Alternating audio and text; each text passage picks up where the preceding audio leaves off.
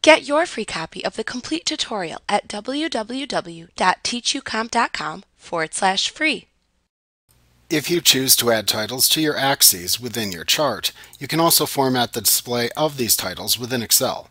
To format an axis title, you can choose the Axis Title to Format from the Chart Elements drop-down that appears within the Current Selection button group on the Format tab within the Chart Tools Contextual tab, and then click the Format Selection button that appears below the drop-down menu in the same area. Alternately, you can right-click on the desired axis title to format within the chart, and then choose the Format Axis Title command from the pop-up menu. Using either method will then display the Format Axis Title task pane at the right side of the screen. Here you set the display of the selected axis title.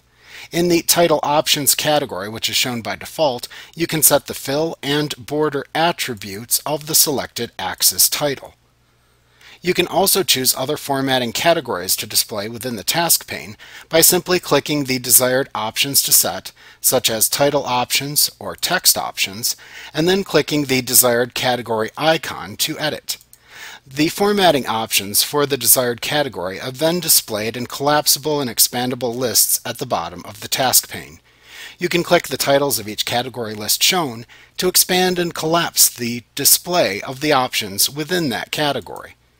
You can set any options that you would like within the task pane to immediately apply those changes to the chart. When you are finished, click the X in the upper right corner of the task pane to close it.